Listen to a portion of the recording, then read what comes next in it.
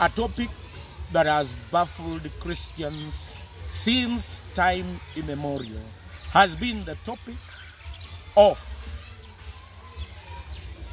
do we choose to be saved, or God saves us by his own initiative and action? Are we predestined for salvation, or we make conscious decisions to follow Jesus Christ? This is where the rubber meets the road among the evangelicals who believe in the authority of the scripture in matters of orthodoxy and praxis. Across the divide, there are two very distinct evangelical positions. I cannot elaborate on Pelagianism. Pelagianism is a position that believes that the effect of sin on humanity was not there. Consequently, man is able on his own initiative to follow God and God's path. In fact, according to them, Jesus was a perfect example for us to follow. He was not the Savior. And according to them, Adam only sinned by showing us a bad example. But there was no effect on his sin on us. All evangelicals ascribe to the fact that inborn depravity and the fallen nature we acquired after the fall of Adam, and what is termed as the original sin in systematic theology. And we say that in the original sin, man was totally depraved. All the faculties of his being were poisoned and tainted by sin. Therefore, all his inclination is towards sin.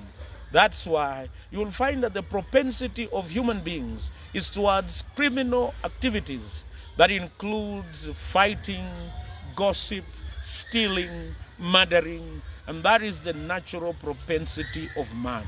Inborn depravity is a fact. How evangelicals interpret it is a matter of division. There are two sides. The Calvinists look at sin's effect as total. They have a position that is called total depravity. And Calvinist position can simply be understood with the acronym TULIP: total depravity, irresistible grace, unconditional election, limited atonement, irresistible grace, and perseverance of the saints. TULIP is total depravity, unconditional election, limited atonement, irresistible grace, and the perseverance of the saints. This position is clear that the effect of man was total on all faculties, and the will of a man is enslaved in sin. Therefore, on their own, they cannot choose God. Consequently, since they cannot choose God, it is God's initiative to draw men unto himself, as it is written in the Bible. And according to them, the place of the human will is very limited. But it understands the scope and the extent of sin's effect on humanity. Now, the other position is called Wesleyan Arminianism. Wesleyan Arminian position is clear that though there is total depravity, but man has a free will to choose God. When all these positions, and according to them, salvation is free for everybody, and they make a distinction between foreknowledge and predestination.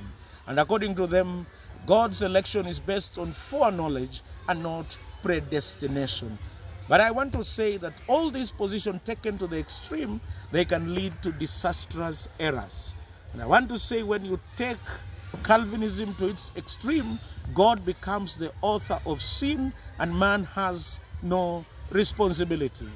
And even the sanctification, man has no place and has no effect or effort in salvation. when Wesleyanism is taken to the extreme, the mistake and the heresy there that can be found is that man saves himself by making the right decisions. And it underscores the fact that man is not completely dented by sin, but evidence, history, and biblical knowledge talks on the contrary. Therefore, I want to advocate a middle position that is called Calvinism. It takes the best in both positions. We must underscore that there is always God's sovereignty in salvation and human responsibility. I concur with Calvinists that God's sovereignty overrides human responsibility. The Bible says, for those he foreknew, he also predestines. And the Bible says that no one can come to the Father unless they are drawn by him. Whereas the Wesleyans can say that this is prevenient grace, I believe that God is not limited only to prevenient grace. He effectually calls and he draws men unto salvation.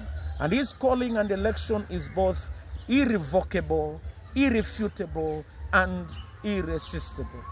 But I cannot dispute the truth that Wesleyans put across, that man is involved. There is human responsibility in salvation. The Bible says in the book of Acts chapter 13 verses 48, that when the Gentiles heard this, they were glad and highly honored, and those appointed for eternal life believed.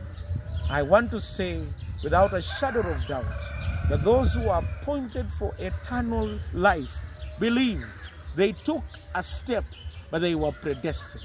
And I believe that the two, God's sovereignty versus human responsibility, are called an antinomy. You cannot have one without the other. The problem with both positions, they over-magnify God's sovereignty at the expense of human responsibility, or human responsibility at the expense of God's sovereignty. I remember the case of William Carey, the father of modern mission. As he was going to India, some extreme high Calvinists of the school of Theodore Beza said, young man, you don't have to go there. If God wants to save the heathens, he will do it without your help or mine. The truth of the matter is that God is sovereign, and he can do it without my influence, effort, or enterprise. That cannot be gainsaid. But the truth of the matter that William Carey affirmed is that God also predestines the means, and he uses human agency according to his limitations that enables him to make the decision of sending human beings to preach the good news. And from that, he redeems human beings, mankind, and humanity. Let me continue to say that it is always good in life and salvation to know that there is God's part and human part. As a preacher, I preach, but it's God's part to save people. I should not manipulate people and take God's part and the part of the Holy Spirit to convict, regenerate, and even to draw people to salvation. I should stick to my part, that is preaching. Just like a perfect example is in the farm. I should do my part of digging the farm and leave God to do his part of sending the rains. Both are needed. That's why it's called an antinomy. We need to have God's part and human parts, and the two synergize to make salvation possible, both in regeneration, justification.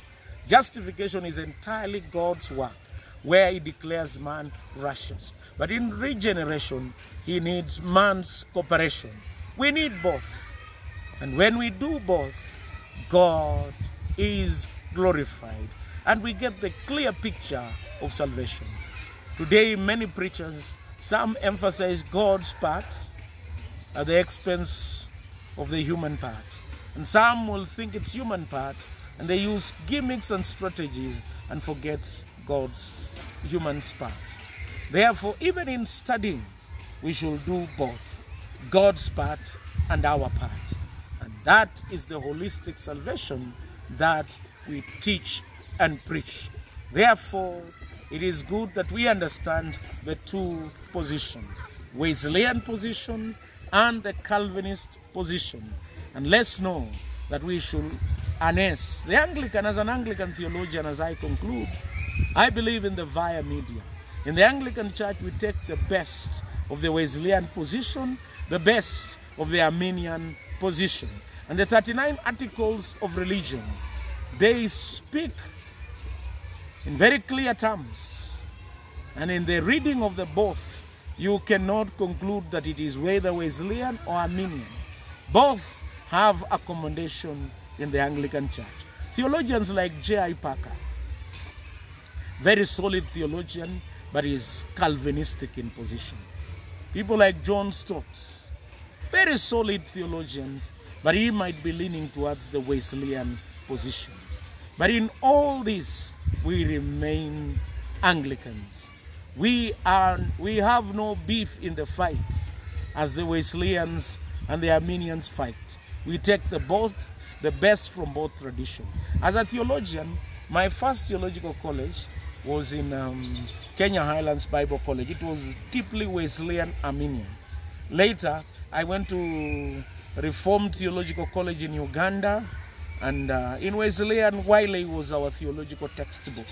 Very Wiley Oates, very theological. One of my tutors gave me a gift. I still hold it. When I went to Uganda, it was purchased from University under Reformed Theological College. Bekov was the book, very Calvinistic. In my master's, I went to a Wesleyan Arminian college, that is African Nazarene University, and they are Wesleyan Arminian. Then later in my PhD, I went to Africa International University, which was ecumenical. And I taught in St. Paul's Theological College, and I also taught in a Reformed Theological College. So I have the best of both traditions, and I want to say that all theologies are human enterprise. They are limited, and since they are limited, they do not express the absolute truth of God's word. Therefore, let's not take it as any of these positions as the gospel truth. Let's uphold the scriptures as authoritative in matters of orthodoxy and praxis. And let's take these theological positions with a pinch of salt. May you understand that salvation is God's work through and through. And God is the one who sustains people in salvation. He upholds them by his right hand. But let's know that human beings cooperate in responding to his call, and also in sanctification as they exercises the three Christian disciplines of prayer, fasting, and giving, and also as they stay in a sanctified life and have disciplines of reading the Bible and devotion. Let's know that there is always God's part and human part in salvation. In the name of God the Father, the Son, and the Holy Spirit.